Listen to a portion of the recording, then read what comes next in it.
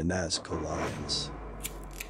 Location and tour options for one of the world's greatest mysteries, the Nazca Lines, located in the desert plains of Peru. One of Peru's most sought-after travel destinations is located in the southern coastal valleys of Peru, about 6 hours from Lima.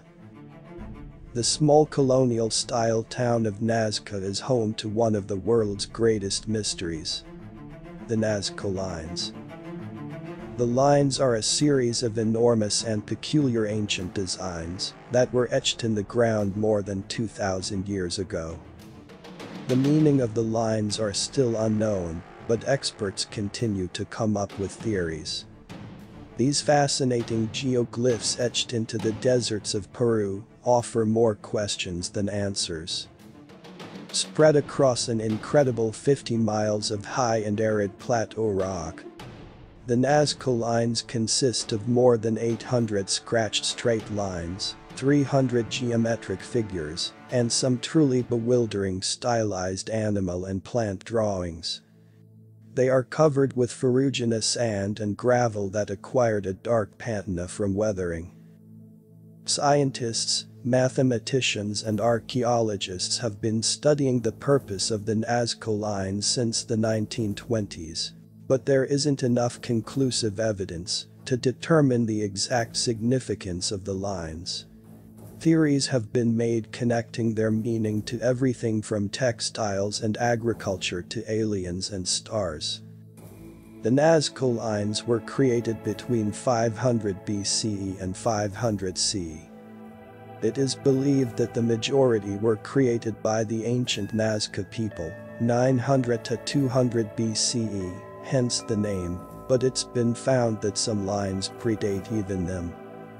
The etchings were discovered by Peruvian archaeologist Toribio Mejías Esp in 1927, who believed the lines to be part of an ancient sacred road system.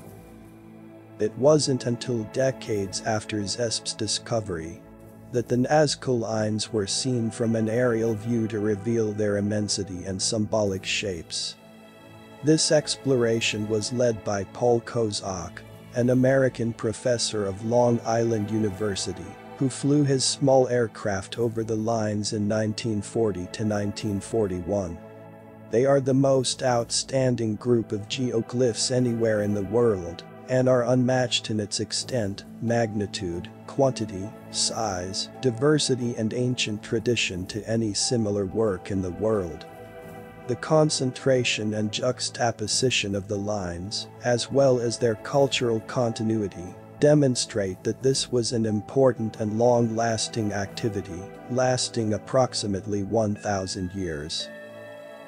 Intensive study of the geoglyphs and comparison with other manifestations of contemporary art forms suggests that they can be divided chronologically from the Middle and Late Formative, 500 BC to 200 AD, to the Regional Development Period, 200 to 500 AD, highlighting the Paracas phase, 400 to 200 BC, and the Nazca phase, 200 BC to 500 AD.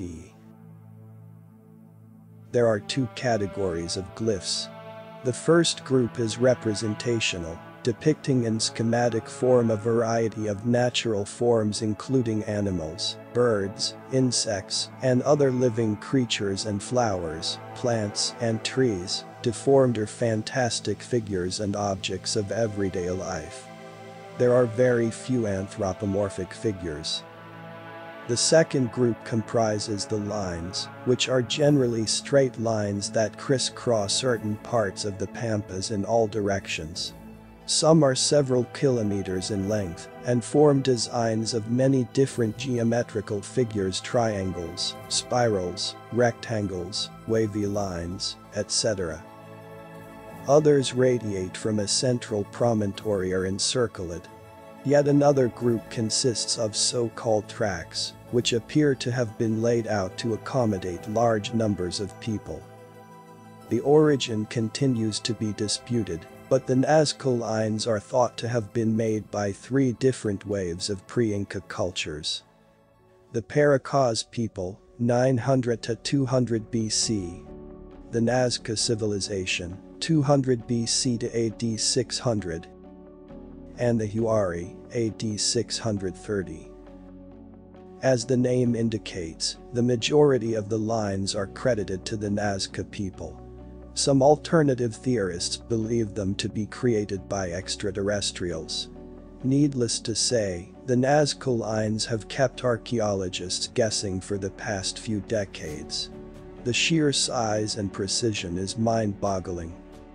There are many differing theories about what the Nazca Lines mean. One theory is that they were a way to be seen by deities and gods in the heavens. Another, by Professor Paul Kozak and archaeologist Maria Reich, declares the lines an astronomical observatory for solstices and other celestial events. Reich also believed that the shapes correlated to different constellations. Swiss historian Henry Stierlin believed them to have played a role in the fabrication of ancient textiles. There are even many people like author and ancient astronaut theorist Erich von Daniken, who believe that the line served as an alien landing strip. Currently, the most accepted theory, originally suggested by archaeologist Johann Reinhard, is the lines related to ritual practices for water. In a desert, water is a precious commodity and necessary for crops to grow and civilizations to thrive. Reinhard believed these were sacred paths leading to ceremonial sites where water deities can be worshipped. Hydrogeologist Stephen Maybe and archaeologist Donald Proulx hypothesized that the lines literally pointed to water sources and marked groundwater supplies. Though no one theory is accepted as fact, many conclude that the lines were perhaps multifunctional. It is possible that certain areas related to agriculture and water and others celestial observation and religious use. The authenticity of the lines and geoglyphs of Nazca and Pampas de Jumana is indisputable. The method of their formation, by removing the overlying weathered gravels to reveal the lighter bedrock, is such that their authenticity is assured. The creation, design, morphology, size and variety of the geoglyphs and lines correspond to the original designs produced during the historic evolution of the regions and have remained unchanged. The ideology, symbolism and sacred and ritual character of the geoglyphs and the landscape are clearly represented, and their significance remains intact even today.